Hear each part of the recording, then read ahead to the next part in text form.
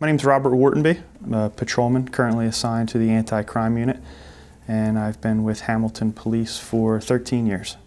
October 2nd of 2011, at approximately 6:44 p.m., I was riding my motorcycle on my day off, and I was involved in a motorcycle crash involving another vehicle where my left leg was amputated at the scene, approximately 4 inches below my knee.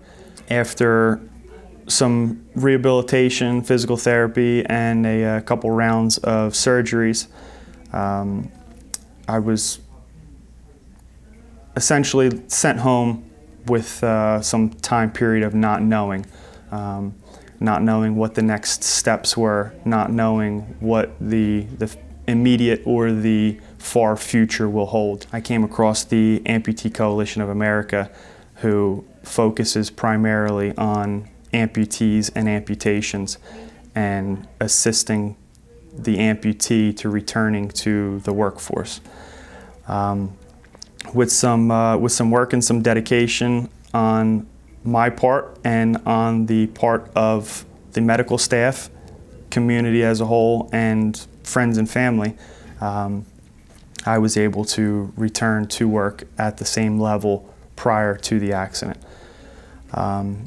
A big help in my situation was the community and community programs. It helps spread the word that folks that have disabilities are still a very large part of the community and a very large part in assisting the community as a whole. Having the knowledge that you are still needed, that you are still helpful, that you can help others after so many people have reached out and helped me, really is a personal morale boost. Anyone that can help someone achieve that feeling, or any group that can help someone achieve that feeling, is really beneficial for that person and for the community as a whole.